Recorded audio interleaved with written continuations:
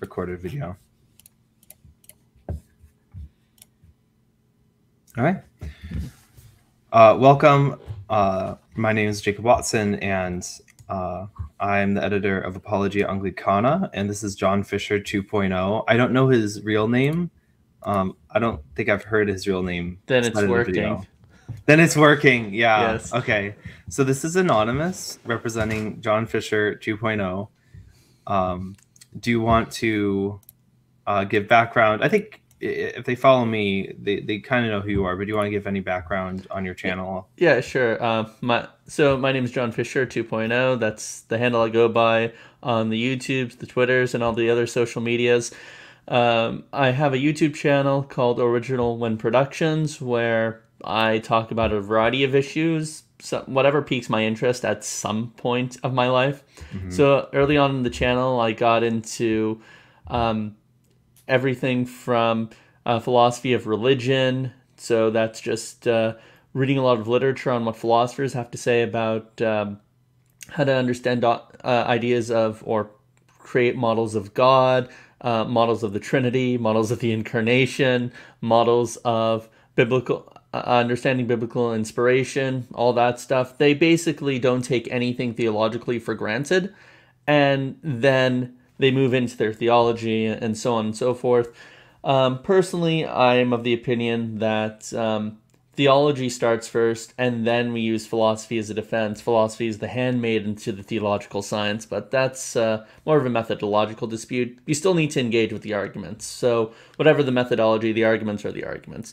Then I went through a period where I engaged with more traditionalists and sedevacantist types. In fact, one of my projects that stemmed from discussing the validity of Anglican orders was with sedevacantists. So sedevacantists usually use those arguments to attack the Novus Ordo rights for orders, and I responded to them. I think the most powerful defender of that was Father Cicada. He's no longer with us, but he provided some fairly interesting arguments, but ultimately I found them unpersuasive, especially when you read documents like Lumen Gentium and get a context of the developments in the Second Vatican Council. Of course, because Father Cicada is not someone who recognizes the Second Vatican Council and just stuck with pre-Vatican II manuals, I found that there was an amazing weakness with his perspective, so it's very easy to undercut, especially when you look at the form. If you look at the Second Vatican Council, the sign of the bishops, the indelible mark of the bishops is the fact that they are tasked with the mission of spreading the church, and they contain all the other orders. So there is that development, and I don't think it's something you catch really in the prior theological work, because that question was more open with people on various sides of that issue. But I won't touch too much into that one. Then I kind of went into a period of just engaging with Protestants, and then I went to another period. Now I'm just back at the period of engaging with Muslims, and now I'm engaging with you because I went through various periods, so I'm like a jack of all trades guy. So my channel, you'll have tons of those issues. If I push everyone to look at my stuff on on orders of the Catholic Church, because that's the stuff I work most on. Mm. But I think I'm not like an amazing expert at in terms of all rights, but I think I have a fairly good grasp to have this discussion. And so that's my background. I'm a convert to Catholicism from Eastern Orthodoxy. I'm not going to claim to be this amazing Eastern Orthodox guy who was just convinced and read up on everything and just became a Catholic. My reasons for converting were more personal, and were more centered around just how the practice of the Catholic Church, how it was more pastoral and more ordained towards confession, where I didn't really find that in Orthodoxy. I called the Latin approach all legalistic if you want, but actually having those open signs were very helpful to me, just personally as a layman. So I found the fruit there. I'm not saying I'm not open to having my mind changed. I just haven't been persuaded back yet. And let's see.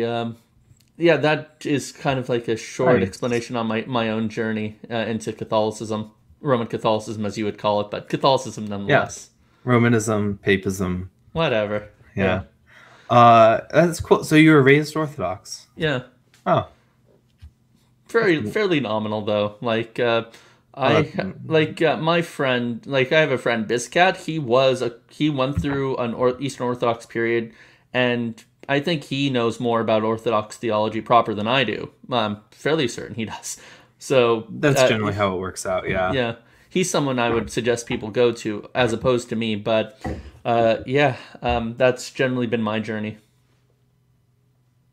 Cool. Nice. Thanks for sharing. So this discussion really started on Twitter, where all good discussions Mm, occur, because Twitter is the best. But and it was really on Traditionis Custodes, right, and its relationship with mm. like the rest of the Catholic tradition. Do you want to summarize the point you were making and Yeah. in the clash there? I do want to, but I actually want to get something straight here because I read a blog post you wrote on Traditionis Custodes, and you compared it to uh, the motu proprio given by Pope Benedict beforehand, Hmm. and your general argument was that there's a contradiction between the first articles present within the two. I get that argument, but the argument started on Twitter, at least by Father James, was um, Traditionis Custodes. I'm butchering the Latin there, invalidates the Tridentine Mass. Now, I read nothing in there about invalidating the Tridentine Mass, but that's what Father James wrote. He said it invalidates it. Hmm. Now, I don't think you use that language, and I don't want to make his argument your argument. Is that the argument you were making? So Father Bec- James has the semantic range of valid in Father James' thought mm, is wide. It's yeah. very wide. When Father James, at least when I see him talk about these issues, Hmm. when he's saying the word valid, he is saying he can mean either valid or licit in the ways that we would talk about it. Yeah. Uh, Um, yeah, so I wouldn't make the argument that it's invalid, right? Because that yeah. means that the sacramental effect doesn't happen at all. Yeah. And I don't think whatever you want to say about Bergoglio, I don't think that Pope Francis would say that Christ is not present at a traditional Roman liturgy, right? That's kind of a bit far field. Yeah. I guess for me, I would point out, right, one, there's the apparent contradiction in Mm, um, in teaching, right? Not right. in legislation, and I would make that difference that Yes. this is a difference of doctrine, not a difference of discipline. Mm, I remember I was Roman Catholic when Traditionis Custodes um, mm-hmm. was promulgated, and I remember everyone. It was right. The sort of what everyone was saying was like, this is the death of the hermeneutic of continuity, Mm, right? But my argument goes even further, and we can get to this in mm-hmm. a bit. But it's that uh, Pope Francis, his entire papal magisterium is founded on modernism, right? That would be Mm, my argument that all these changes that we're seeing in doctrine are actually just modernism being promulgated from Rome. right. So we have to be careful what the term modernism means because, like, on its face, it just means whatever occurs in the 21st century. Like that's Yeah. not what modernism means. Like, Mhm. if you look up the Old Catholic Encyclopedia, the modernists had, I believe, like three things that bound them together. The first thing was an anti-metaphysical bias. So they believe they're metaphysical agnostics. They think that you can't know about the world in and of itself past German idealism, but Mhm. rather you had to, um, but rather and because of that, they kind of stuck with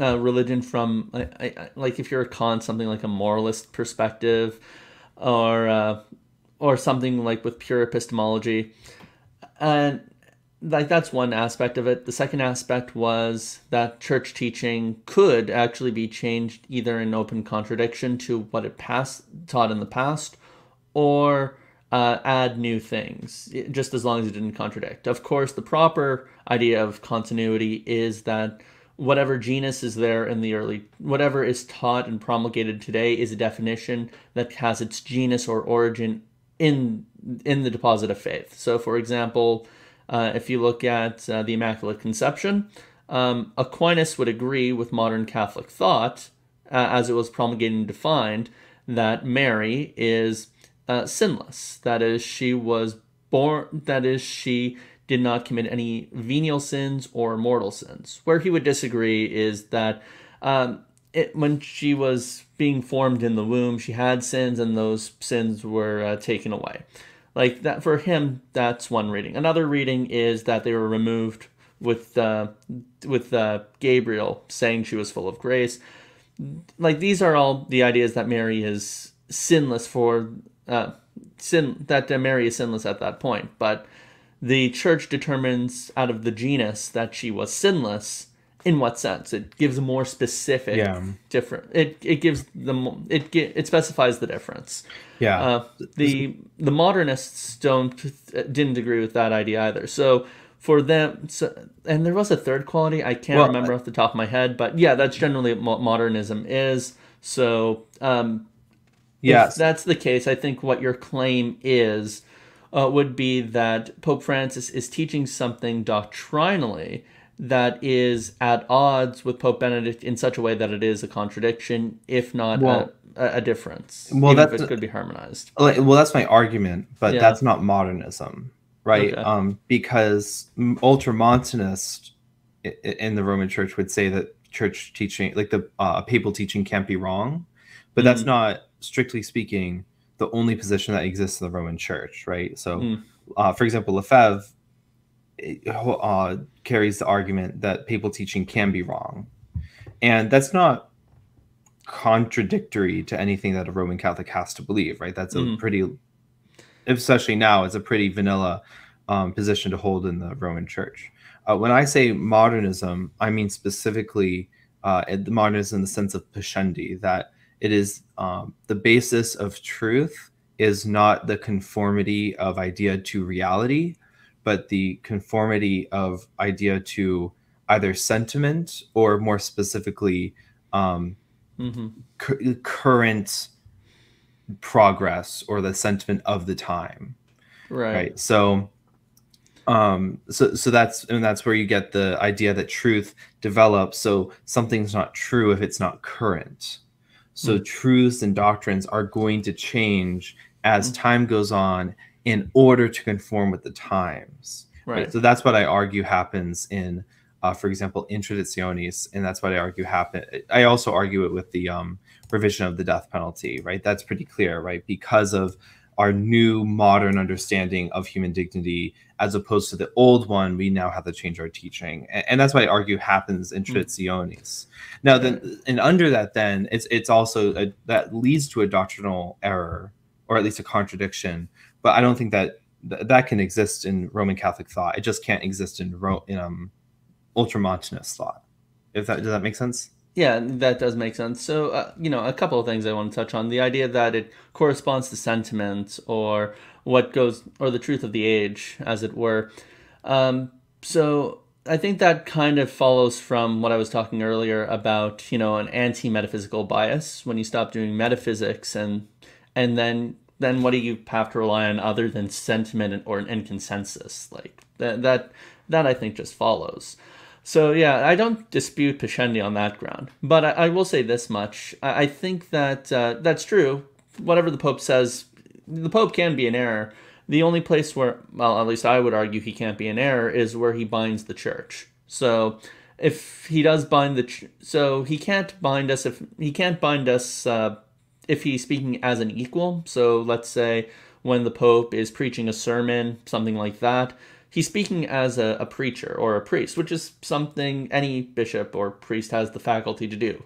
They're equals in that sense. But when the Pope writes like a motu proprio, well, not every bishop can write a motu proprio, so that's a bit different.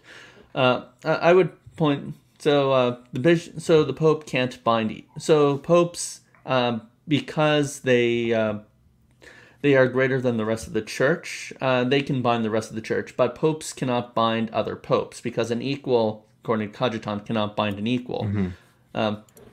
So that's an important thing that we have to keep in mind. As to the death penalty one, I'd love to be here to talk about that some other Yeah. time because I have a particular Scotistic reading on that. I think that the Pope does have the power to do that, and I think that the justification is actually something that is developing along the lines of what JP2 is teaching. But I think that's just putting to rest a particular Thomistic argument against the death penalty, Hmm. for the death penalty. I Yeah. actually think, in line with Scotus, the reason the death penalty is allowed it doesn't have to do with something about the person, but rather because life is for God to give and take, God permits legislators to do so. And because he Yeah. permits legislators to do so, whatever is permitted in Scripture can be permitted by the legislator. Yeah. So but that's a particular uh, voluntarist reading of it, and Yeah. I won't touch on that too much. But you want to get to Article One?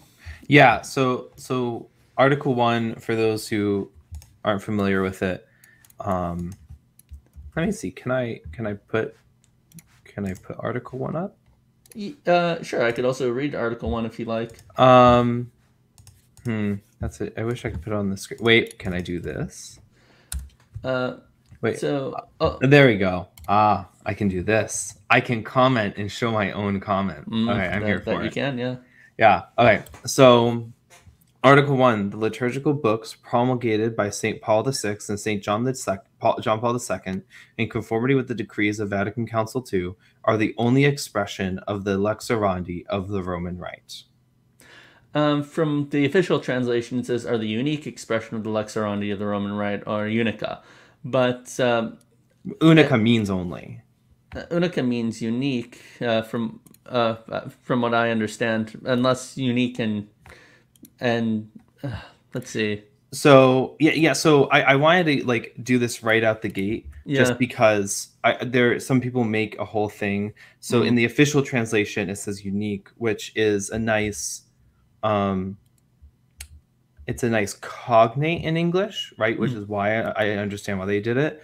For those who care about the official, well, now there's finally a Latin text, which I was shocked that they finally actually got a Latin text for this. The Latin text is here, so you see that you towards the end, unica expressio legis orandi ritus Romani sunt, is the unica expression. Unica, at least if you go to, I think every Latin dictionary I've looked at, mm, and also like I can read Spanish, and um, in Spanish, única means one or mm. only, right? Like it's the one only. Like I don't know, when people start making things of it, I'm like, is the Italian really that different from the Spanish? And then with the Latin, it's very clear, right? So for example, Lewis and Short's Latin dictionary gives the definition of unicus as lone and no more, only, sole, single class. Mm. And I think we're actually really used to that, right? So, like, for example, in the Apostles' Creed, what do we say? Et in Jesum Christum filium eius Yeah. unicum. Yeah. The one Yeah, only are we Catholic Church. right? Well, in yeah, one Catholic Church, and Yeah. also in Jesus Christ, His only Son, Only big son. right? And Yeah. so when it comes to this issue, right, people make a thing of like, well, it says unique, not only. I'm like, well, whatever you say about the lex orandi here, or the expression of the lex orandi, you have to say about Jesus Christ in relation to the Father as the Son. Okay. Because Fair if, enough. because if this means there can be more than one lex orandi, or more than one expression of lex orandi, then there are more sons of God. Yeah. All right. No. Okay. Fair enough. Yeah. I'll grant that only a an appropriate expression most, and I'm saying that as someone who doesn't speak Latin or doesn't have really a background in Latin. So I'm not going to argue that with you Yeah. because that's not really something I have a background to argue with you in. But I Mhm. don't think but I think I could still take that on board, and I think my reading would be a fair one. Yeah, So yeah. So yeah, I think that's where our reading, like the argument should happen, because I think like as little quibbling about ambiguity as possible. yeah. Right. So I want to ask you, what is the lex orandi, And what is Traditionis Custodes doing in this article? Okay, so lex orandi, and this is the law of what is prayed for, and this goes to the law of what is prayed for is the law of what is believed. Now, and of course, we have this expression in the Catholic Church, and this goes back to, I'm trying to remember his name. He's the disciple of Saint Augustine. Uh, you, you wouldn't happen to know it, would you? Yes, it's. Wait, where's the origin? Prosper of Aquitaine. Prosper of Aquitaine. Saint Prosper. Yes, thank you. So Saint Prosper of Aquitaine, I believe he was the one who formulated it, and of course it's something all Catholics are bound to because it's been accepted by the whole Church, and the whole Church, when it accepts something, cannot err. So the lex orandi is the lex credendi. The law of what is prayed for is the law of what is believed, and this is my understanding. So Pope Francis is authorizing bishops to change the. So Pope Francis is authorizing the bishops of the Church to change an expression. Note, I say expression of the lex orandi of the Church. He's providing them. He's the custodians of tradition. This power. My reading is that Pope Francis is admitting to the bishops on condition of their will to permit an obsolete expression of the lex orandi. The reason is that it is no longer the extraordinary form, is not that it cannot express the lex orandi, but because Pope Francis established that the Holy See will delegate this matter to the bishops. So that's my reading. Now, this is also why the Article 1 is proper in this case, because what the Holy See establishes for all people unconditionally, and it's not something. And of course, a bishop can't come in and say, well, yeah, the Holy See permitted this, but I'm not going to allow it. The Holy See is final. That's what makes this the unique expression going in. Now, I understand from your article that Pope Francis isn't trying to change a law here, or at least that's how I read you. Would that be a fair way of assessing your objection to this? He is trying to change the law, right? He is. Yeah, right. The goal of it is a full abrogation of traditions of the traditional Roman rite. Though I will say he's not abrogating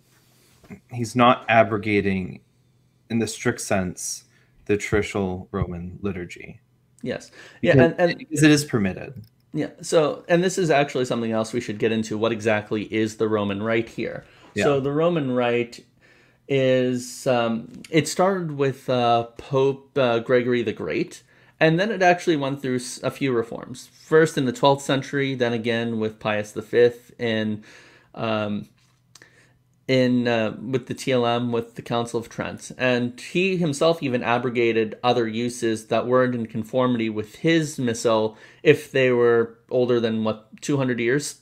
And afterward, and of course, these expressions of the Roman Rite were gone because at the time of the Reformation, the understanding was that the Protestants wanted to appropriate for the presbyters or the bishops, or their bishops, the ability over the Mass. And of course, that's not true. That belongs expressly to the Holy See. And that's why if you read his missal, when he says no, or the Council of Trent, where it says no presbyter can make these changes, it's in reference to the presbyters. It's not in reference to the Holy See itself when it acts with the power of the Pope. So this is where it gets to the distinction between the sacraments and the sacramentals. So a sacrament is like the Mass. The Mass is a sacrament. If any bishop or priest was to say, this is my body, this is my blood, basically say the words of institution with the proper matter, and they had the right orders and the right intent, that is validly going to be a sacrament. It's not licit, you can't have it necessarily, but it is valid. And the right of it, though, the surrounding context. So for example, the surrounding prayers, the formulation, that stuff, that can and has been abrogated. And that's changed and that has changed before. So well, I'm wondering, right? So the Lex Orandi is the law of prayer, right? Right. So prayed, and the expression of it, right? So the expression of the Lex Orandi is the specific liturgy, Right. right? So is that your understanding on The that? specific use of a specific use of the liturgy, that's the specific use or formulation of that liturgy. So I'll just read something from Father Charles Augustine. He says, the Council of Trent has not defined this power directly but only negatively, and it determined that the rites accompanying the administration of the sacraments may not be arbitrarily condemned, omitted, or changed. Our texts claim the exclusive power of instituting sacraments for the Holy See. This is not surprising if we remember the general saying, lex orandi, lex credendi. The sacraments are the living expression of the faith and hope that is the church. Sorry, the sacramentals are the living expression of the faith, hope. The sacramentals are the living expression of the faith and hope in the church. So he's not. So he says that the sacramentals can have this power to be omitted, changed, or abrogated, but it's exclusive to the Holy See. But at the same time, they are expressions. So I read the sacramentals as being the expressions, and I think the expressions can change depending on the Holy See's legislation thereof. Okay, so you're talking about the liturgy as a sacramental. I'm speaking about the Roman Rite as a sacramental. Yes. Well, so it says that the liturgical books promulgated by Paul VI and John Paul II are the only expression, right? So the expression is the Novus Ordo Missae. Yeah. So are you calling the Novus Ordo Missae a sacramental? Yes. Okay. So what I'm wondering then is the traditional Roman liturgy is celebrated, right? So being an expression doesn't mean it's a permitted celebration. Precisely. Right. So what does it mean then for it something to be the expression of the law of prayer, right? So right. So the law of prayer has to be something that is permitted. So a sound expression has to be something that is permitted by the Holy See, and for it to be the unique Roman Rite, it has to be something accepted by the Roman Church. Now, it's not just what's accepted, right? Because because the traditional Roman liturgy is permitted to be celebrated, yet it's not the expression. It's not part of the expression of the Lex Orandi. It's permitted, but it's permitted, right? But it's not the expression. So what does it mean for something to be the expression of the Lex Orandi? It's not the unique expression. It's unique. Sorry, it's not the unique or the only expression. Sorry. It is the. Just need to gather my thoughts here. So, if the if it is something that is expressed, then it is something that is expressed by the church and with permission of the church. But the reason why the prayer books of Pope Paul VI and Pope John Paul II are the unique expression is because they are the ones that are bound to as the one given to all priests and bishops. They are basically the standard, and they are something that don't require any approval from any intermediaries. Whereas the traditional Latin Mass does require that from the custodians of the tradition, that is the bishops. The bishops actually have a right to not permit it and render it to be unlawful. Whereas the Novus Ordo doesn't have that. Only the Holy See did not delegate that power to anyone else. They permit anyone to say it. Yeah, and I guess here, right, it's not about permission because literally nothing else can be said to be an expression of the Lex Orandi, the Roman Rite, except the Novus Ordo, right? Nothing else can claim that title, claim canonical status to doctrinal level, right? Nothing else, only the Novus Ordo Missae. So the issue, I guess, I would have here is that what the Lex Orandi is. The Lex Orandi isn't itself, right, is simply, I almost like to call it like the canon of prayer. It's kind of like the canon of scripture, right? Individual Bibles are expressions of the canon of scripture, but the canon ideally never changes, right? If you believe this is the canon, then this is the canon. And with the Lectorandi, that never changes. Only the expressions change. Because and at least that's in the theology, in Roman theology, that's all I found as the like, because it's interesting. There's not a lot of work, but there is a steady Jesuit stream of work on the Lex Orandi in the early to mid 20th century, which is kind of cool. So the problem is, if it's not about permission, because it can't be about permission, because things that are permitted are not the expression, then you have the issue is the canon of prayer is not expressed by the traditional Roman liturgy anymore, even though it's permitted. And if that does not express the law of prayer, it does not express the law of belief. And I think this gets to then the reason why Pope Francis legislated it, right? And why is it that the traditional Roman liturgy needs to be abrogated, or you need to go through this process of slowly getting rid of it over time to the point where it will be completely abrogated, which is his stated purpose. And his stated purpose is Vatican II. Right. Because the doctrines of Vatican II are not compatible with the traditional Roman liturgy, and that's why I say this is just another example of modernism, which isn't surprising, right? Pope Francis is Pope Francis. He's a liberal, he's a liberal Jesuit, and that's not. He's not a Jesuit. He's not a Jesuit. Well, I mean in background, right? I mean in background. His background is as a liberal Jesuit. Oh, is he a Jesuit? He was like the administrator of the order. Oh, right. Yeah, sorry. I completely forgot. Sorry. Yeah. I don't remember his I don't remember a lot of his Bergoglio period.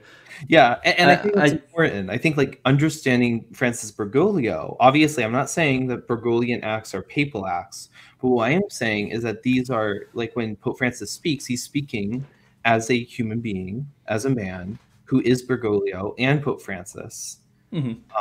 Unless, well, like, despite what Nova Sordo Watch would like us to believe, and it's you need to understand that he's a liberal Latin American Jesuit who is the provincial superior of the Jesuits in the 70s, and his writing here about how now certain expressions of prayer and belief are incompatible after the council. Well, that sounds like normal theologians who say that the theology of the Roman Church changes over time to accommodate with the times, especially with Jesuit theologians who have written about the Lex Orandi. Well, all right, so that was a lot, but I'll go over a few things. One, it is an expression of the Lex Orandi, like the traditional Roman Rite is an expression of the Lex Orandi, but it is no longer the Roman Rite at this point. It's an obsolete mode of it. So just to use maybe a bit of an analogy, you remember those old telephones, the ones that had a spin dial? Yeah. Yeah. Now, that's a telephone, but most people don't have those. In fact, most people don't even have home phones. They usually use something, at least in my area, most people now use cell phones. So the traditional Roman Rite is no longer the Roman Rite anymore, not because it wasn't once held as such, or wasn't once considered as such, but now it isn't, because in order to properly be called a Roman Rite, it has to be something by which all members of the Roman Church, all clergy, can celebrate. And without that necessary quality, because it has been abrogated, it can no longer even be its extraordinary form, because it is not something up to the individual priest. It is now something that is up to the bishop to do so. In terms of the whole Vatican II point, Vatican II was, yeah, it did teach doctrine and dogma. I'm not going to say it didn't, but if you look at its writing on the liturgy, like, the reason why the Novus Ordo is in conformity with Vatican II is because the council, in its teachings on the liturgy, were meant to establish a new liturgy would be coming up afterwards. That's what's in conformity. It's in conformity with its mission. It's not necessary. that's what the Novus Ordo is in conformity with, and not the traditional Latin Rite. Whereas beforehand, the traditional Latin Rite was something which, sorry, whereas we could say that there is nothing in the Second Vatican Council that contradicts the TLM, but the TLM is something which the Second Vatican Council sought to reform and sought to change, specifically because there are new practical reasons why some of its features were untenable. And of course, just because someone says a particular expression is no longer practical, it doesn't mean it no longer expressed the law of prayer and hence the law of belief. It's not practical to the laity at that point, and that's something decided fairly by the bishops. So my concern is simply that that's not what Article 1 says. Mm-hmm. Literally no thing at all can claim to be an expression of the lex orandi of the Roman Rite except the Novus Ordo Missae. Like, it's pretty definitive. And this isn't so we've seen two things. One, only the Novus Ordo Missae is the expression of, can be said to be the expression of the lex orandi of the Roman Rite, and that this is doctrinal. Because if it's juridical, then the traditional Roman liturgy would be abrogated. And while that's the reason why this doctrinal claim is made, right? So Pope Francis, in his accompanying letter for Traditionis Custodes, he writes to the bishop and says, let's see. He writes, it is up to you to proceed in such a way as to return to a unitary form of celebration and to determine case by case the reality of the groups which celebrate this, that is the 1962, the traditional Roman liturgy, this Missale Romanum. And so that's the stated goal. Mm-hmm. But when you say that something is not does not express the lex orandi, that means of the Roman Rite. Of the Roman Rite, right? I don't know any other rite it expresses. The traditional Roman liturgy isn't. Is it an expression in the Serum Alvar rite? I don't think it is, right? It's an expression. So the TLM was an expression of the Roman Rite and the reason it was an expression, at least thanks to the legislative work of Pope Benedict XVI, was because he in his decree decreed it to be the extraordinary form. And the reason why it can be said to be the Roman Rite in that sense is because it is something that anyone who is a priest in the Latin Rite can do. You don't require the permission of... Where do you get that interpretation? Well, let's see.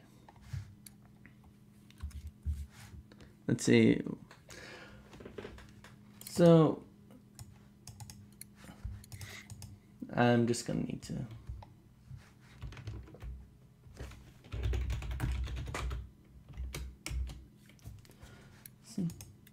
So,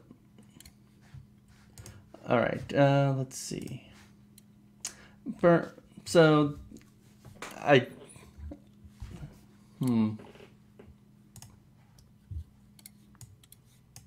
My only concern is we really need to understand what the lex orandi means and what it means to be an expression. And I like never heard like a theologian or even the magisterium kind of explain it like you do. Mm-hmm. So I'm just wondering where you're grounding this, like because you're using these definitions that aren't in use.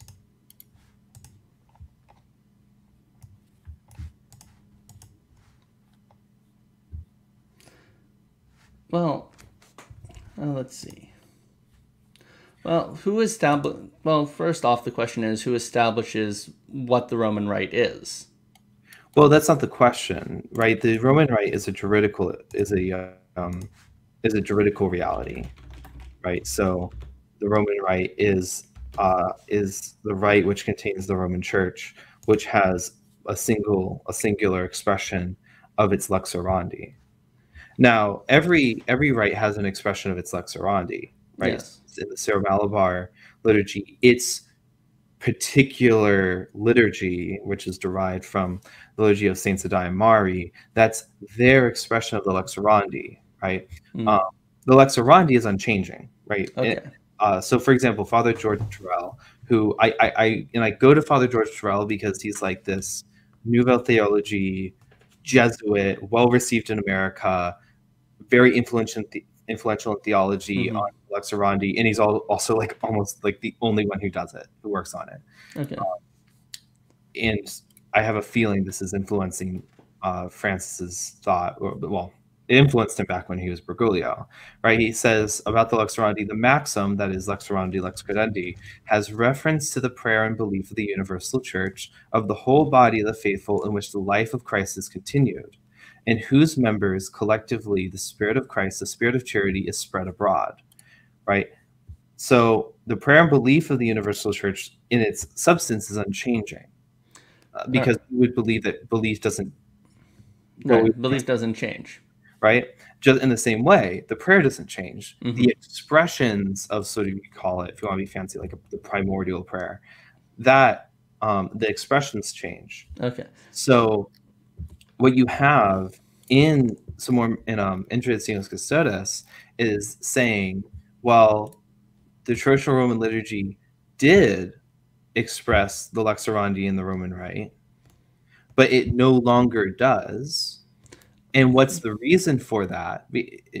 Well, the reason for it is the Second Vatican Council. He explicitly says in his letter to the bishops, seminarians and new priests should be formed in the faithful observance of the prescriptions of the missal and liturgical books, in which is reflected the liturgical reform willed by Vatican Council II. So it's not that there's a new liturgy, and it's not a juridical change because he doesn't fully abrogate it. It's that the Lex Orandi, the expression of the Lex Orandi, is no longer compatible with the church after the Second Vatican Council, which isn't a radical claim, right? I just want to. He's speaking a lot like the theologians of his time. I'm not surprised. All right. All right. So I just have two clarifying points to ask you. The first one is you said it was a juridical reality. Doesn't that follow that what the Roman Rite is would be something for the juridical body of the Roman Church to decide? I'm saying that the Roman Rite is a juridical reality in which that doctrinal things happen. Right, but would you also not say that liturgical things happen there too? Yeah. Okay, and you would agree that both the TLM and the Novus Ordo are liturgies that were themselves expressed at one point or another by the Roman Church. Yeah, yeah. Mm-hmm. Okay, and what those consisted of was determined by the legislative body. Yeah. Okay. Mm-hmm. So if that's the case, I don't see how or why a legislative body could not decide that what would be considered the Roman Rite at one point would not be considered the Roman Rite at another point. So that this is the issue. Yeah. That's not what this is saying. It's Right. not determining what the Roman Rite is. To change what the Roman Rite is would be like extend the Roman Rite into India, right? Which, and I don't think, technically speaking, the Diocese of Rome extends that far. Well, and the Roman Rite extends that far. Well, I mean, you have Latin churches there, but Oh, whatever. But yeah, so like the Roman Rite is simply the fact that the Church of Rome has extended its diocese and its jurisdiction over a large area. And I'm not talking about like universal jurisdiction of like the Pope. I'm saying like the expression, the way liturgy and the canon law and how bishops, all that, right? That's all part of the Roman Rite, which is grounded in physical borders. But it's not changing the Roman Rite, right? It's not expanding its borders. It's not changing its canon law. It's not juridical. It's not the juridical stuff that's changing. What's changing? It's saying that the traditional Roman liturgy is no longer, because of Vatican II, an expression of the Lex Orandi. And I don't know how you avoid it. I'm not sure how you're getting that. I'm not sure how you're getting the the extraordinary form, what was the extraordinary form, or the mass promulgated after Trent is not in conformity with the decrees of Vatican II. It's only saying that the Novus Ordo is in conformity with the decrees of Vatican II. It doesn't exclude. It doesn't say what you're Only saying. excludes literally everything else. I'm sorry. The word only, like the very definition of unica, means lone without any other. That's literally what the word means. So When you say it's the only expression, you're saying literally nothing else is. And what Benedict said in Summorum Pontificum is that the traditional Roman liturgy and the Novus Ordo are both expressions. So Benedict says they're both expressions of the Lux Orandi of the Roman Rite. Francis says only, exclusively, no other but the Novus Ordo Missae is the expression of the Lux Orandi of the Roman Rite. He's not changing the Roman Rite. He's changing he's making a doctrinal claim about whether the traditional Roman liturgy expresses the Lux Orandi of the Roman Rite.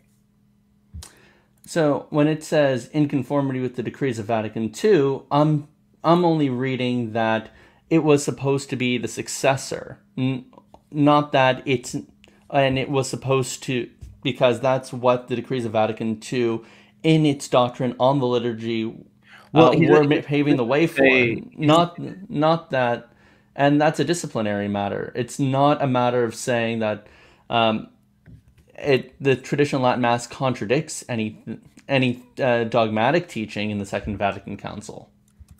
but he doesn't refer, strictly speaking, to the canons or the doctrines or the decrees. It's actually kind of cool. In his letter to the bishops, he says that that they need to abandon the traditional Roman liturgy and embrace the Novus Ordo, because it's only the Novus Ordo which is in which is reflected the liturgical reform willed by Vatican Council II. Well, no canon created the Novus Ordo Missae, right? Nothing in the Second Vatican Council actually constructed what the Novus Ordo Missae was. And in certain parts, the Novus Ordo Missae contradicts the Council, though we can discuss that later. Yeah. If that's, I don't know if that's controversial or not, but so that he's not saying like this canon, right? He's saying what many of the theologians of his time said and still say, that the Second Vatican Council led the church to a new realization of its doctrines, which is incompatible with what was there before. And they said the same thing about the liturgy.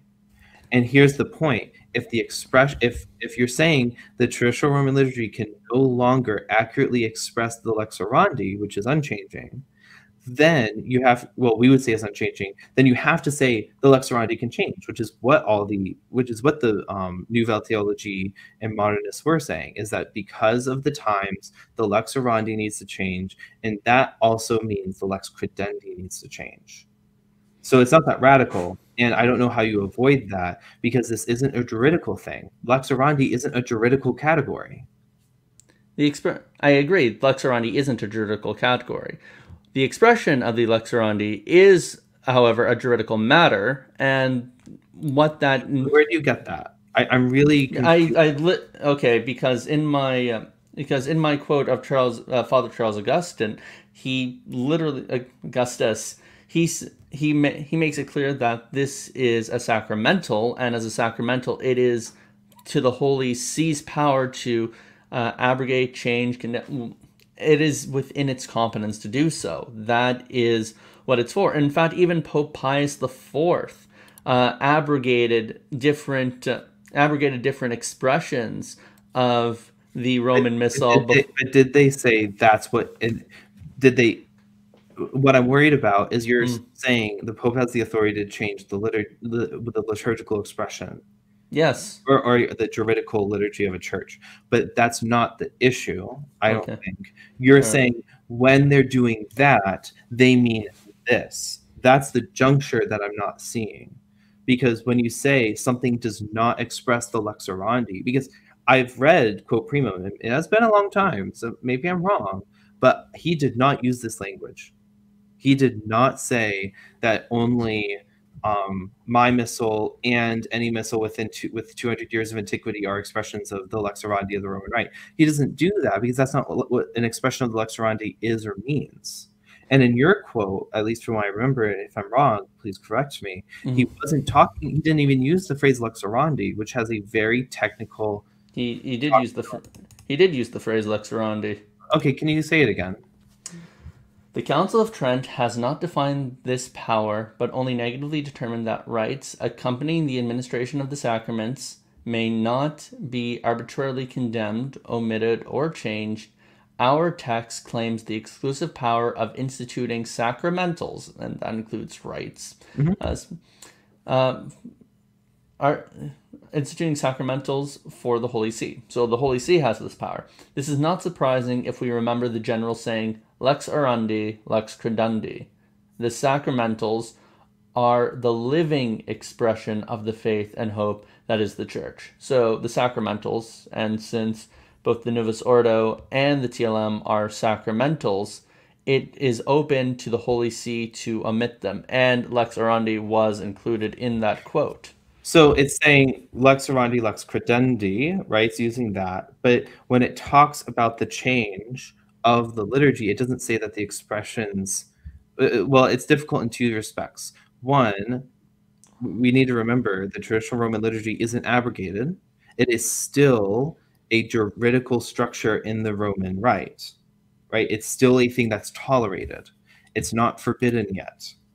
Pope Francis said it will be forbidden. He's expressly said that the point of his apostolic letter is to eventually abrogate it completely. Okay. But at least in his letter to the bishops, he's very clear. And it's within his. And if he wanted to, and I would even say if he wanted to forbid the whole thing at that point, it would have been within his competence. Yeah, right. So he's literally the Pope. He can have whatever liturgy he wants. He could have the 1662 Book of Common Prayer, right? He's the Pope. So the issue isn't that, right? Because everyone agrees that liturgies can change. What's saying here is that that liturgy, which is being used and is not abrogated, does not express the lex orandi of the Roman Rite. That's the problem. It's saying, whereas the Benedict XVI, who wanted to keep continuity, he develops this. He's saying, well, the ordinary expression is the Novus Ordo Missae. The extraordinary expression of the same lex orandi, right, to get rid of that, to avoid any discontinuity, is the traditional Roman liturgy. And these two expressions of the Church's lex orandi will in no way lead to a division, the Church's lex credendi, for they are two usages of the one Roman Rite. And that's what's directly contradicted by Francis. He says, no, the traditional Roman liturgy cannot claim to express the lex orandi. If that's true, and it's not abrogated, which means it's not a juridical issue he's talking about, you have to say that we have a different lex orandi, and therefore a different lex credendi, which makes sense based on how he talks, because he's speaking just like all his theologians like him, which say that the doctrine and the prayer have to change with the council. All right. Well, let's start off with the fact that both these quotations are each in the first article of the respective motu proprio. They're both I think it's fairly clear that Pope Francis is viewing this as a legislative matter, considering he thinks that whatever the extraordinary form of the Mass is, it can be something which can be overturned, and it is within his competency as the Pope to do so, because, as Codrington would say, equals cannot bind one another. And if that's the case, then Pope Francis is free to do so. And now where does he say that Article 1 is merely disciplinary and not doctrinal? The fact that he's issuing it in the context of a motu proprio, which is a legal document. Now, granted, it doesn't mean he's not teaching there, but it does. But at the very least, it does mean that it does have a legislative role primarily. And secondly, it's odd to think that Pope Francis would be would be permitting something which goes against an ecumenical council within his own church. I think that interpretation is a lot harder to square. I'm not sure how. I'm not sure how Francis would hold both of these ideas in his head. I think the more charitable read is he's just overturning something he thinks is in the competency of the Pope to overturn. And in terms of what the whole mission of the Second Vatican Council was, yes, it was to teach dogma, but it also was to pave the way for a new Mass and a new liturgy. This is why we saw. This is how I would read its doctrine on the liturgy. This its constitution on the liturgy anyway. So I think that's what's being taught in conformity. The reason why the traditional Latin Mass isn't, or the extraordinary form as it was under Benedict, isn't under conformity is because that was the very thing that the constitutional liturgy was making way to change. So I think when you read in conjunction, what was it? In in conformity with the decrees of the Vatican Council, I read it as in the decrees of its liturgical constitution, not in the decrees of just its theological teaching. Um, so I guess two things. One, apostolic letters do often teach, right? And this is an apostolic letter. It's also a motu proprio Yeah, because it obviously there are definitely a lot of canon law stuff changing, but it's is at least I'm trying to think, but it's not unusual for, especially when there's a lot of legal change, to start with the doctrinal reason. That's not crazy to think about, and it's not terribly uncommon, right? That's why it's Article 1. This is the doctrinal reason. This is the law. And it would be odd to say that when he uses a doctrinal category, he's, which I think that's pretty clear, right? The issue of the lex orandi, and if something can express the lex orandi, is something that's debated by theologians. That's proper to the liturgical theology. That's not a canon. Canon lawyers don't talk, at least maybe they do, but that's not like a predominantly canon law thing. So he's using doctrinal language to preface his legal changes, which isn't, I don't know, that doesn't seem very unusual to me. That actually seems pretty par for the course. And I think that's the issue is what I'm saying is the reason that he's saying that only the Novus Ordo Missae can be said to express the lex orandi. Well, if something cannot express the lex orandi, then it cannot express the lex credendi.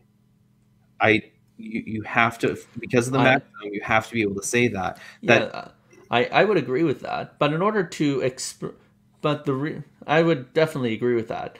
Now, what does it require, at least in Catholic thought, to express the lex credendi, or sorry, the lex orandi? It requires also that the expression in question is is a licit one. That is, it is properly approved of by the Holy See.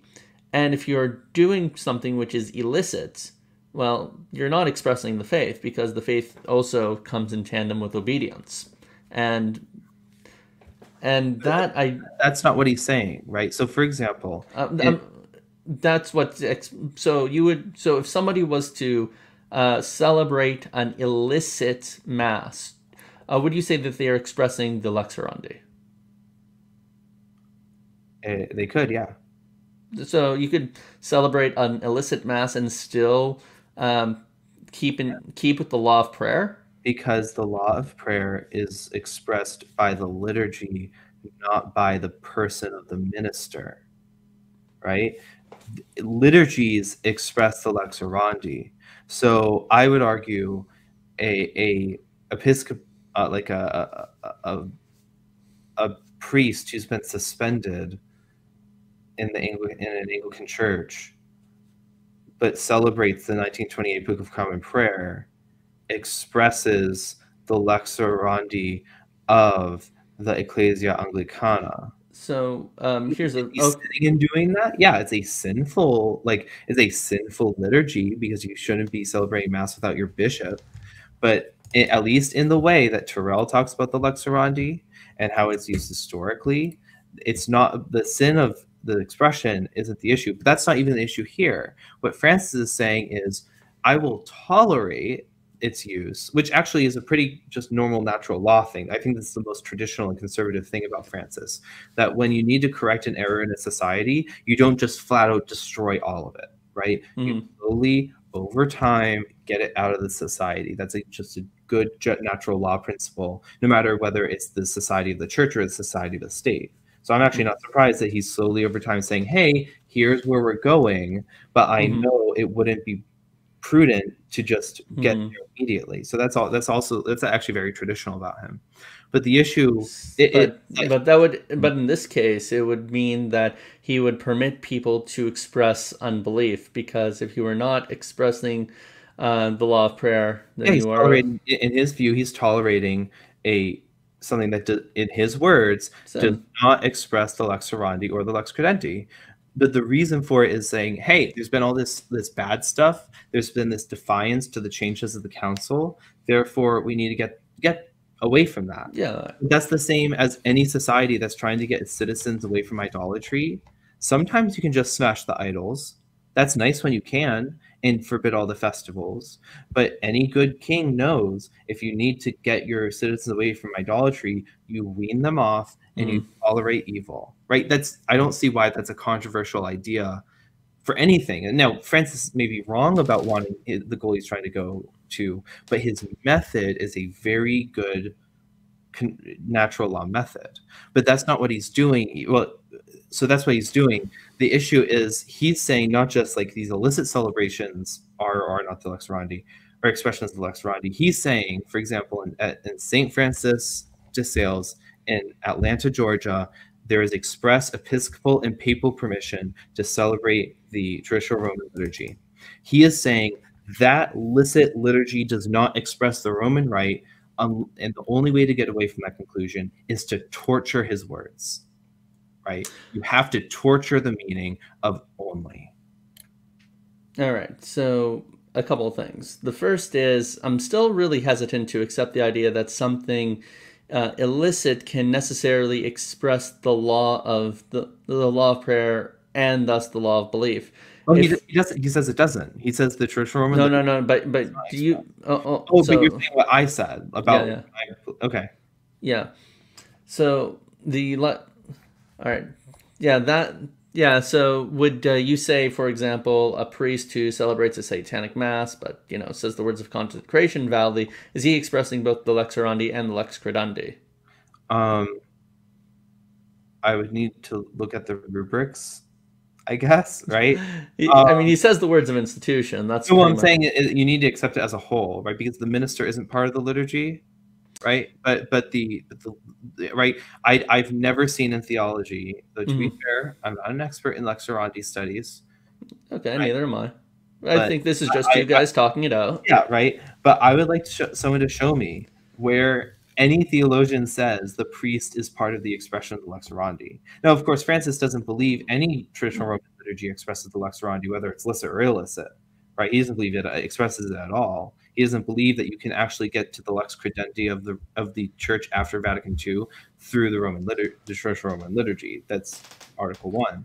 But in regards to a disobedient priest celebrating a mass, so he would say, well, I don't know what Francis would say in this respect. I would say that a priest celebrating a Novus Ordo Missae illicitly is expressing the lex orandi of the Roman Rite.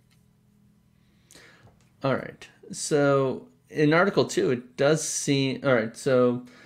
Um, so in the prelude before the articles, he says that he has considered it appropriate to establish the following articles. And then he goes on to Article 1. So this is an article that is established at this point. It is not something that he says has always been taught. It's not even something he says it's doctrine. He doesn't say this has always been the case. He's saying he's establishing it. if something is being established, I think these articles are a matter of law. That's what it. Where? So can you do you Therefore, I have considered it appropriate to establish the following. no, no, no, but where do you get the idea that that means that like that word is uniquely juridical? It's Where do you get that from? what does the word establish mean? Well, decerno means to decide or to settle or to pronounce a decision or to judge or declare or Well, decree. judge. So you can decree something. Are all the papal decretals of doctrines no longer doctrines? Eh, fair enough. Like, And but okay, so that's I'm no, you're right. You're right. for So saying you're hold on. You're right about that. But also consider the whole paragraph.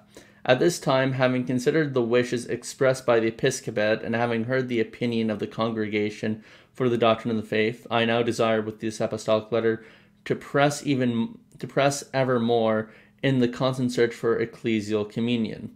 Therefore, I have considered it appropriate to establish the following. So these articles are a means to something. As you said, it was to push out these, you know, disobedient people within traditional circles. That's the ultimate goal. And of course, he's heard the various opinions of the CDC and of the episcopate. And then every other article is just a matter of legislation.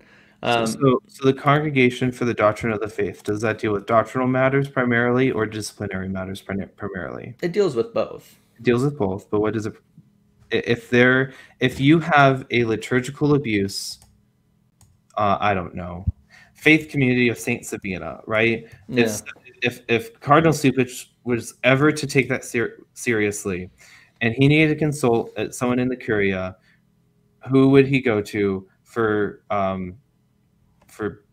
jazz music and mass? Would he go to the CDF or would he go to the CDW? Yeah, he would go to the Congregation of Worship. Yeah, right. The CDF, as the name implies, is the Congregation for the Doctrine of the Faith, soon to be the Dicastery of the Doctrine of the Faith, however, most greatly known as the the Office of the Holy Inquisition. Yeah, but right. So who is he dealing with? Also, he's dealing with people who are harboring anti Catholic opinion within traditional circles, namely people who love the Tridentine Mass to such an extent that they would either revert to a sort of crypto Gallicanism. Yeah, basically. Well, I don't think I think Lefebvreism is not it's not condemned by Rome in a like it does not contradict any dogma, He was right?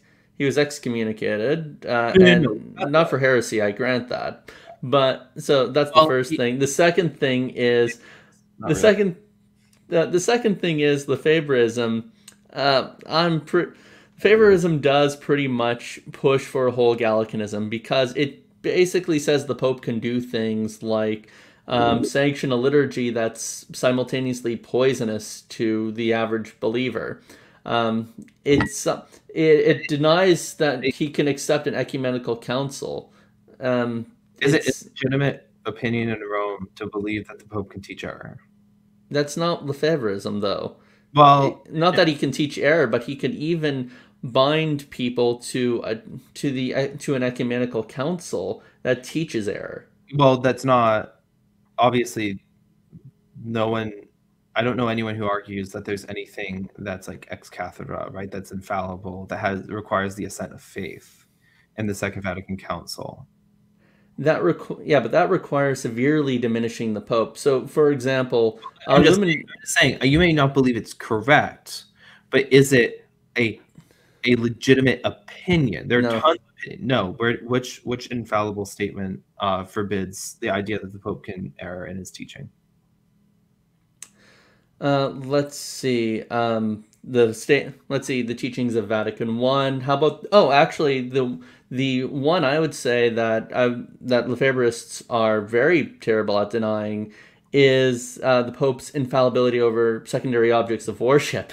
Mhm. So, for example, if you're someone who says that the Novus Ordo Missae is poisonous to the faith and is even detrimental, which is something, yes, that I have heard Lefebvre even himself say, then yes, you are directly denying his power over secondary objects of worship.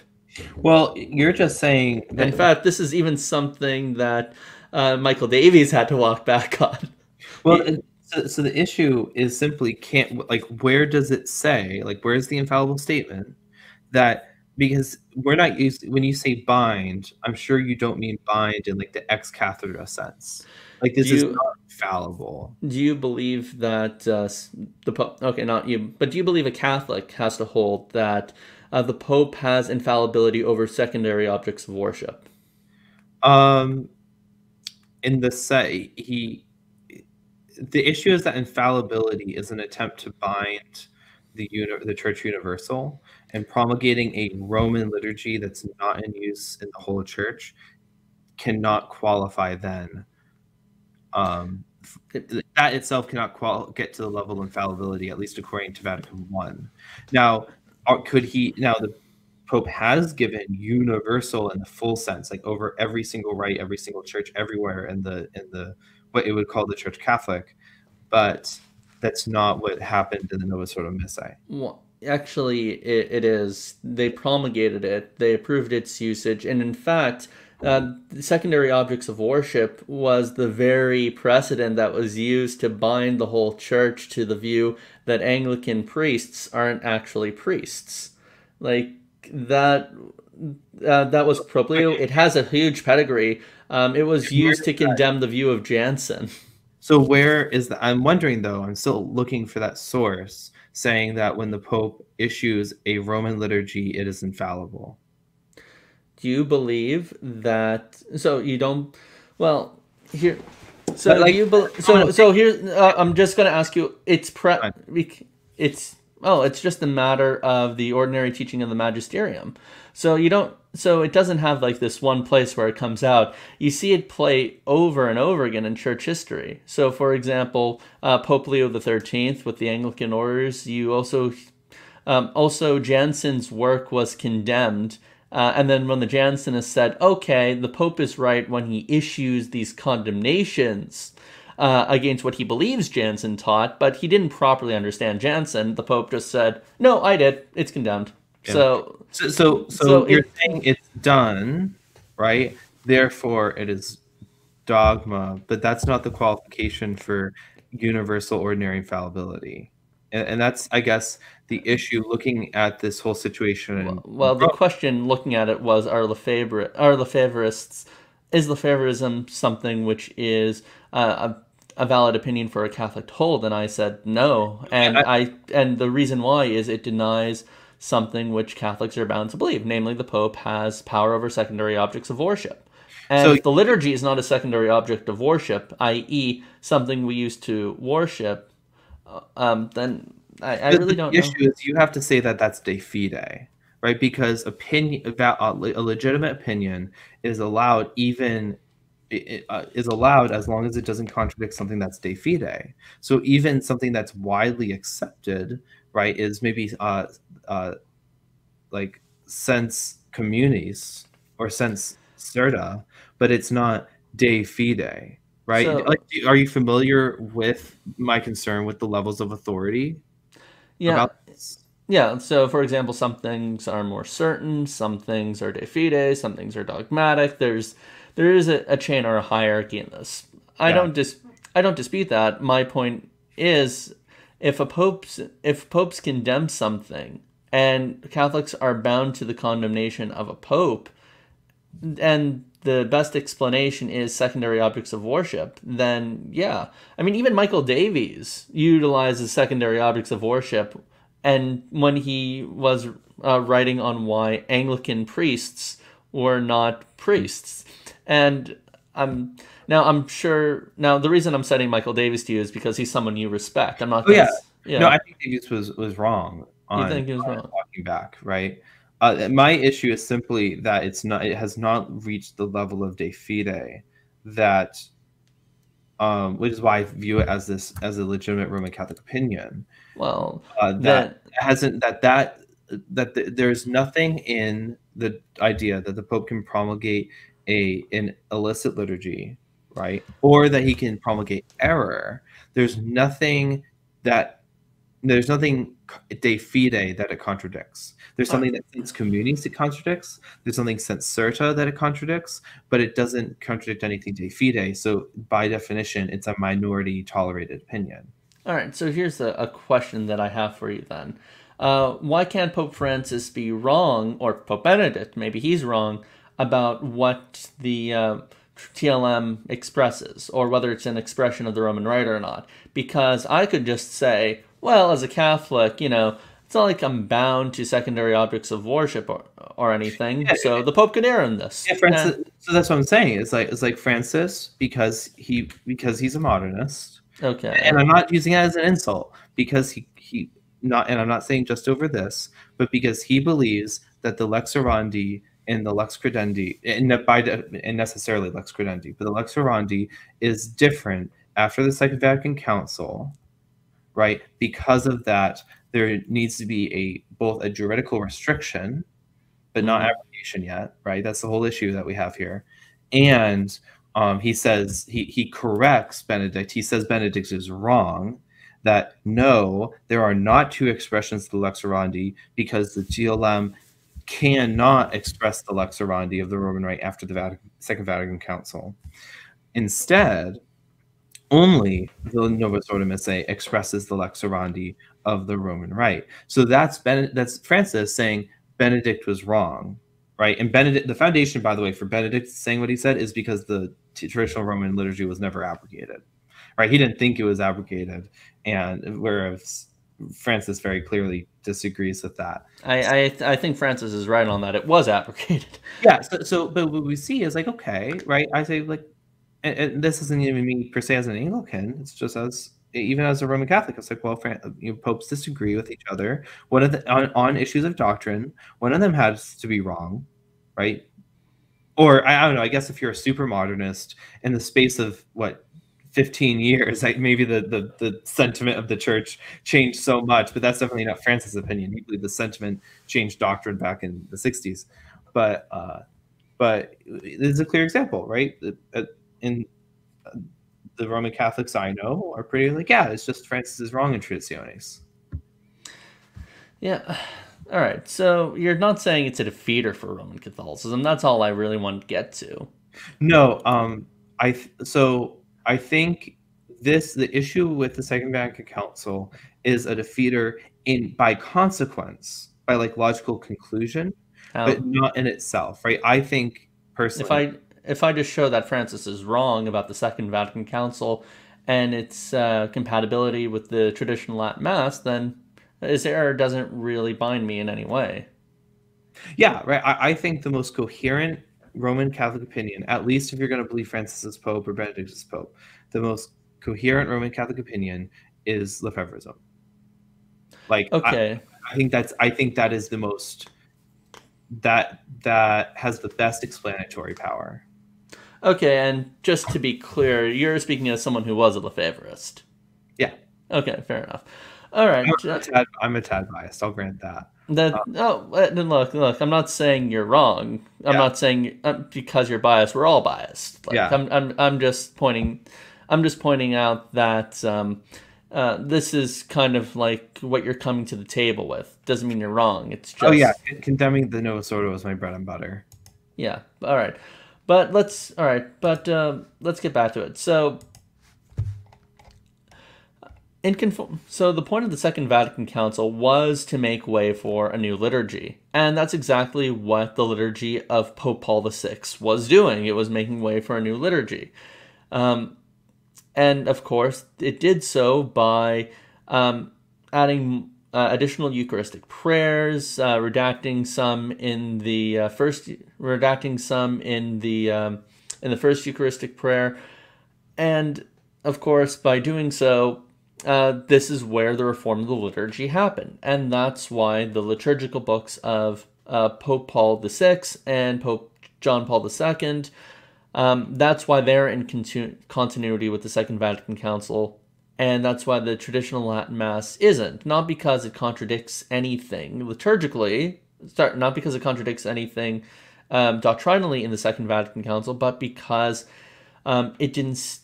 Because it's not what gave rise to or gave origin to the Novus Ordo Missae. I get. That's kind of how I'm understanding. I don't really see any argument that's I don't really see anything that Pope Francis is saying as to suggest that it contradicts Vatican II. He says it's the only he says it is the only expression of the lex credendi of the lex orandi of the Roman Rite. Yeah, I grant he says that, but that's just a matter of the fact that a new Roman Rite was promulgated after the Second Vatican Council. Like, I guess the issue that is here, if the Second Vatican Council, as the conservatives and only the conservatives believe, if the Second Vatican Council, all it did was explain the same faith, the same substance in a new way, then there would then and if the same thing with the liturgical reform, if that was simply removing some accretions but expressing the same lux orandi, then the result of that would be, oh, and considering and wherever and considering that the traditional Latin Roman liturgy was never fully abrogated, at least even if you believe it is abrogated by like the promulgation of the Novus Ordo Missae, it was then permitted again by in the with like the Agatha Christie indult.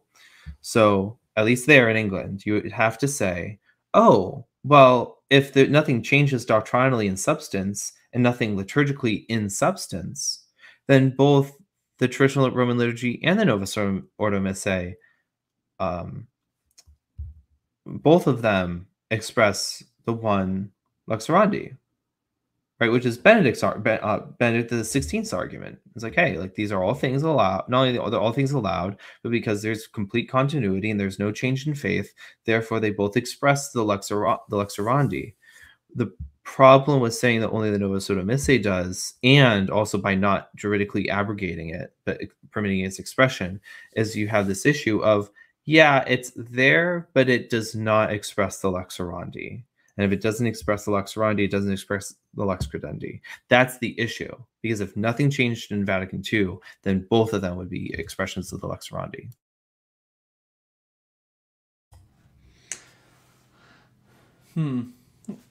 so if they were both express, all right. So the argument made by, so if I understand you correctly, what you're saying is the argument made by Benedict is that they both express the Lex Orandi, and hence because they were two expressions of the same rite, it can therefore be said that it could therefore be okay. I don't know why. This is why I should stop. I have a bad habit of reading comments while on StreamYard. This is why I much prefer, if possible, to ignore the comment section of the chat.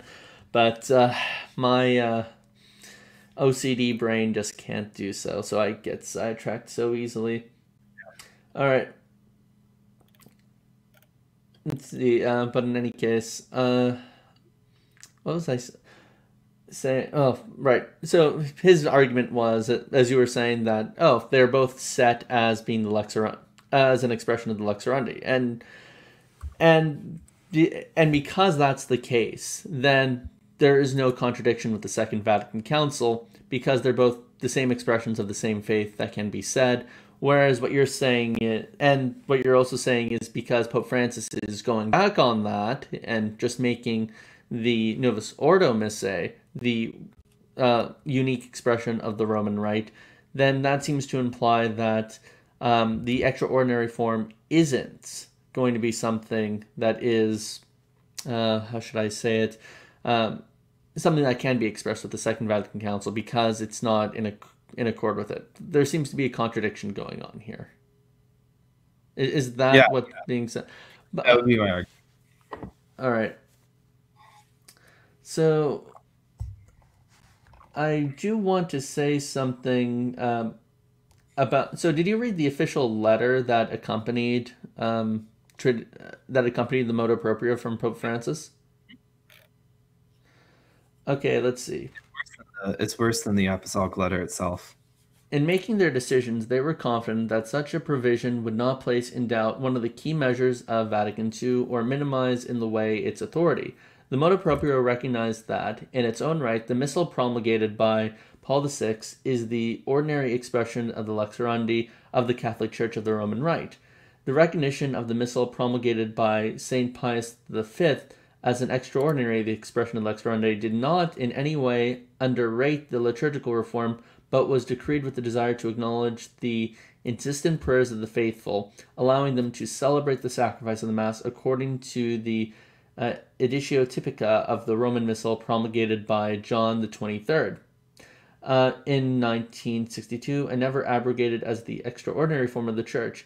It comforted Benedict XVI in his discernment that desired to find the form of the sacred liturgy dear to them, clearly accepted the binding character of the Vatican Council, and were faithful to the Pope and the bishops. What is more, he declared to be unfounded the fear of division in parish communities because the two forms of the use of the rite would enrich one another. Thus, he invited the bishops to set aside their doubts and fears and to welcome the norms, attend that everything would proceed in peace and serenity, with the promise that it would be possible to find resolutions. In the event that serious difficulties came to light in the implementation of the norms, once the motu proprio came into effect.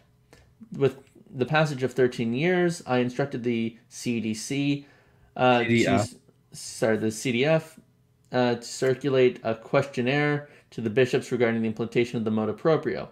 The response reveals a situation that preoccupies and saddens me and persuades me to intervene. Regrettably, the pastoral objective of my predecessors who intended to do everything possible to ensure those who truly possess the desire for unity would find it possible to remain in unity and to discover it anew, has often been seriously disregarded. So it does seem like his intention, at least when I read the part of the motu proprio preceding the articles, was that he read Pope Benedict as offering a pastoral justification for his articles, and then proceeding to override them. So at least from that section, it seems that he did view it as a judicial matter. Well, there is a judicial matter, which is giving the right to celebrate the traditional Roman liturgy to every priest. That doesn't have anything to do with the expression lex orandi. That is a judicial matter based on who can celebrate what. Kind of the same way that like preaching doesn't have to be given to every priest, or the right to hear confessions to every priest, right? Even though we would say obviously the book of the the ritualium, or the, I don't know what it's called in the modern, basically the liturgies for penance, right? That's part of the lex orandi, an expression of the lex orandi, even though not every priest has the authority to hear confessions. So here, one, he very clearly dissents from what Benedict says, right? I think it's in the sense of Francis, right? He says, oh, Benedict said that it was never abrogated, right?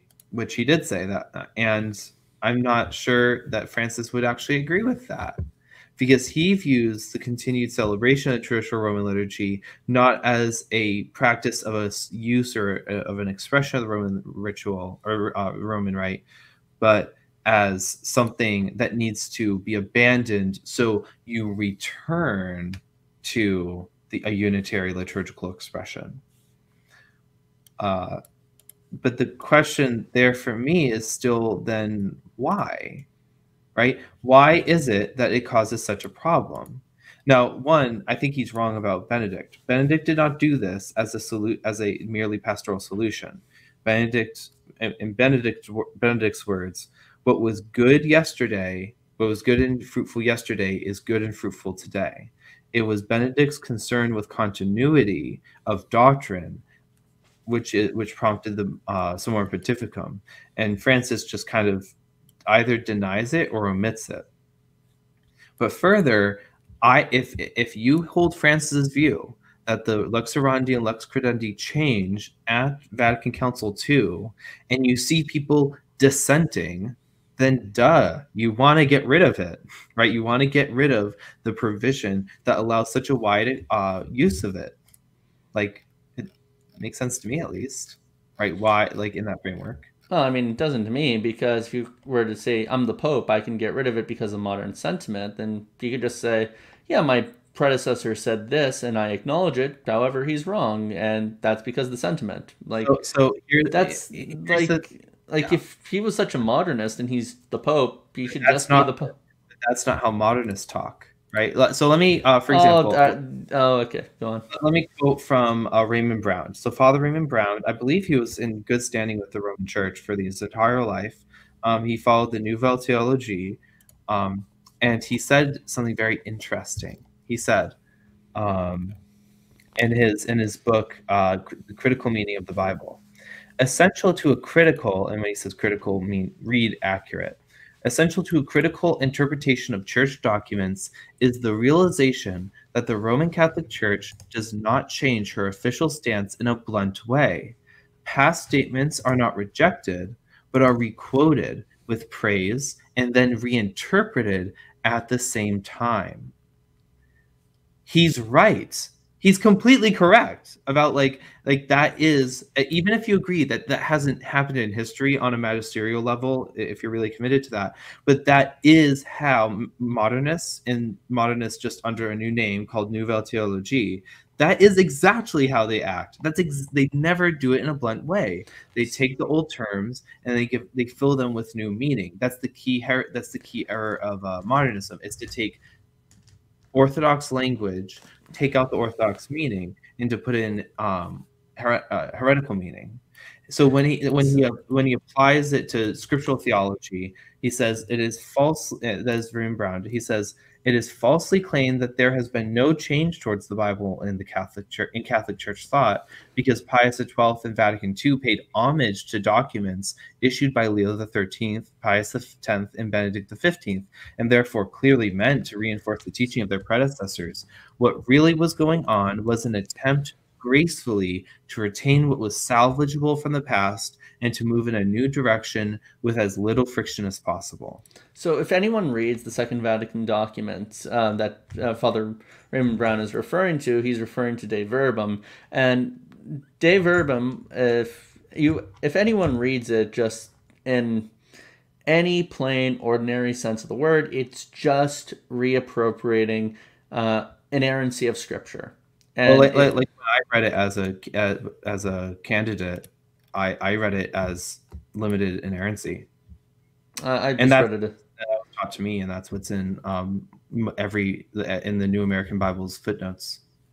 Yeah, unfortunately, if anyone looks at Father Raymond Brown or most others, it's something that's super limited, and he has to do a lot of damage to just the plain ordinary sense of De Verbum in order to have that limited inerrancy view. I think And the reason and hold on, the reason why I would say he's not really a modernist is because I don't think he's theologically adept enough to be a modernist.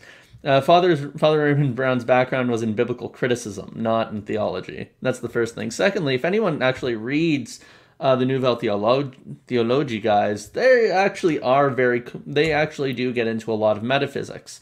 They're not people who just ignore metaphysical thought and idea, whereas modernists were usually Kantians or Hegelians. They were people who just avoided metaphysical thought and speculation entirely.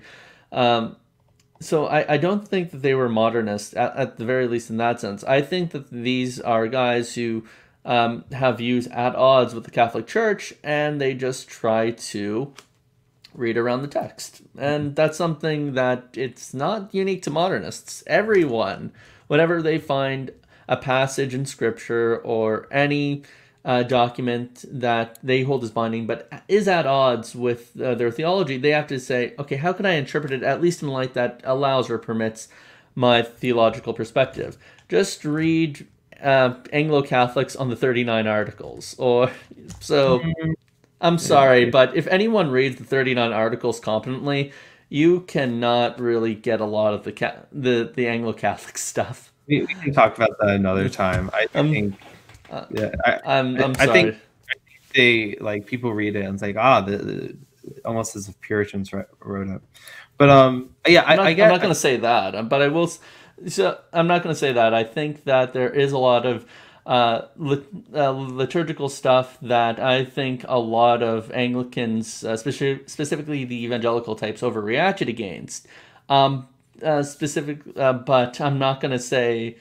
But there have been Anglo Catholics who wanted to do things like the intercession of the saints, which is clearly condemned in the 39 Articles and in the that. homilies, which are pretty decent expositions of the 39 Articles theology, as even the 39 Articles are to say that they are. Yeah, I'm simply saying when I quote Father Terrell and when I quote Father Brown, I'm simply saying these are formative for the same theological thought that Francis was formed by. Right. Okay. And so I'm just saying, like, hey, they were taught this.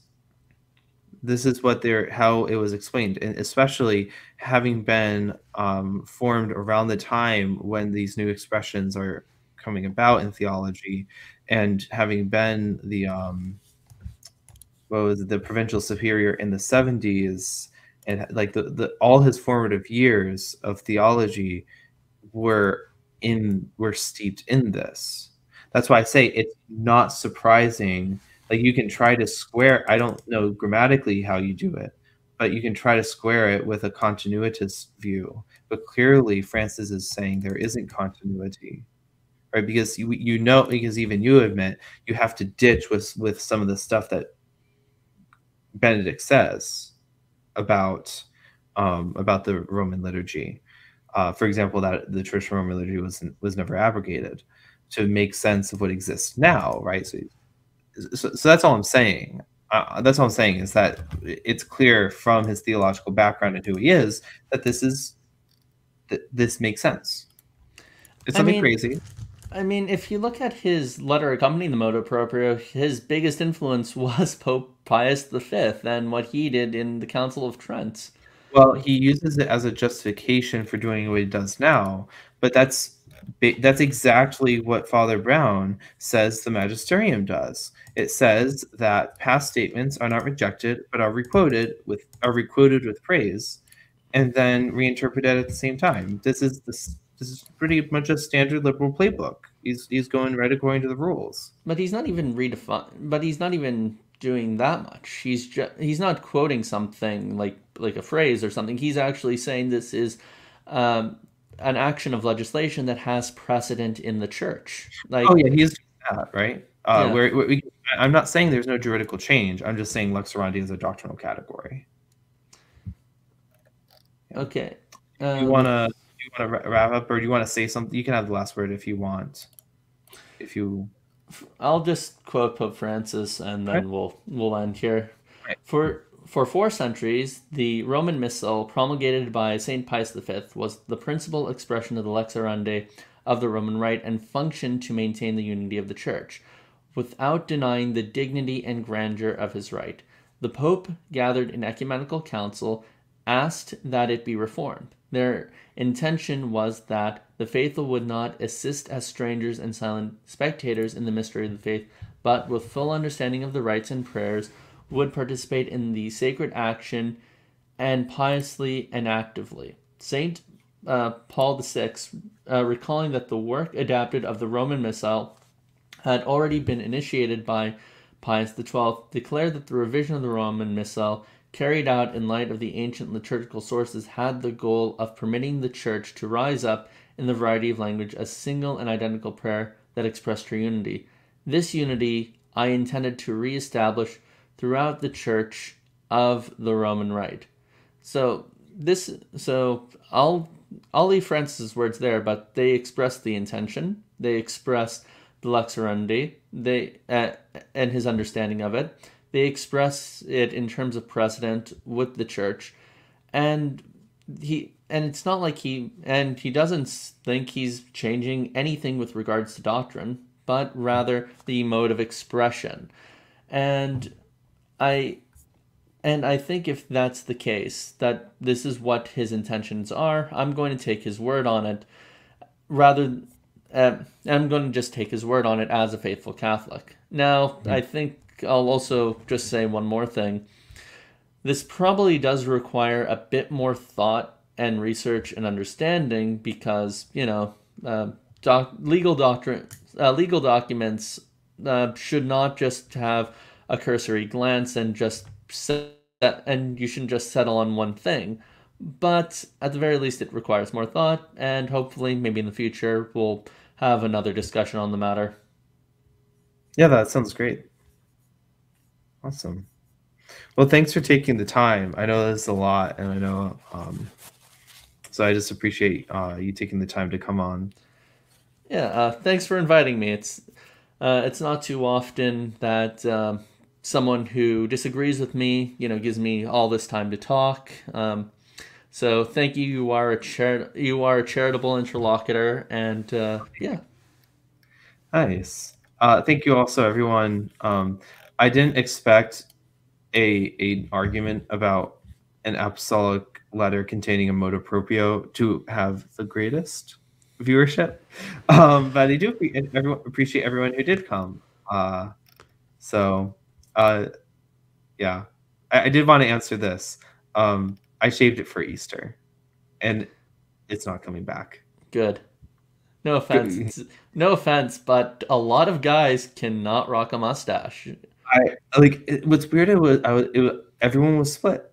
Half the people I met, they're like, "Oh, it looks great." Half the people, please get rid of it. I'm like, I don't know, man. You can't go wrong with a clean shave. You can't go wrong. Yeah. Yeah. Well, then I have to remember to shave. No, I mean in terms of fashion. I know, but now I have to shave.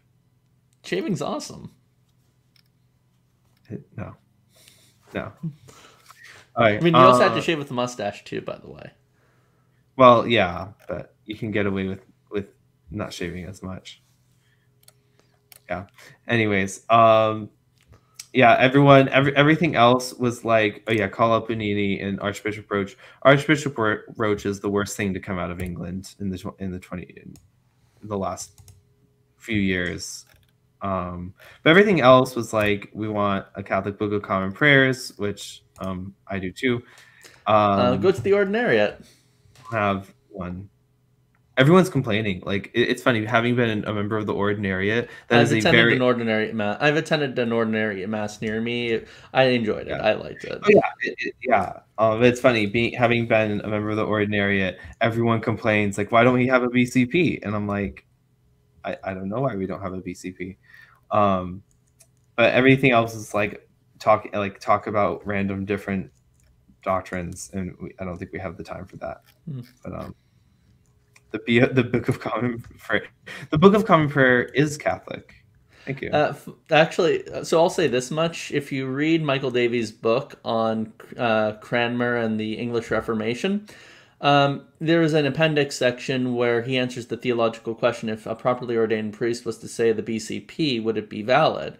And he cites Catholic sacramentologists, and they say yes, it would, because the words of institution were formulated by Christ himself, and because you can't question Christ's own intention and formulation in the matter, then those are safeguarded, just like a formula of baptism is. So even though I'd say the BCP does away with a lot of great things found in the Serum Pontifical, it would still be valid. Nice. All right. Well, I think we'll finish here then. Again, thanks for coming on, and I look forward to future discussions. I do too. Maybe the 39 articles in the future. Well, I have a video on the Apocrypha coming up, which I'm sure you'll disagree with. So, maybe. I mean, do you at least take the better Anglican position that the books are profitable for reading, even in Mass, even though they're not profitable for deriving doctrine? That's why I can't use Roman Catholic Bibles. My office requires me to read Second Esdras, and no Roman Catholic Bible has Second Esdras. I need to get Anglican Bibles to get that book. Oh, or a 1611 copy of the King James.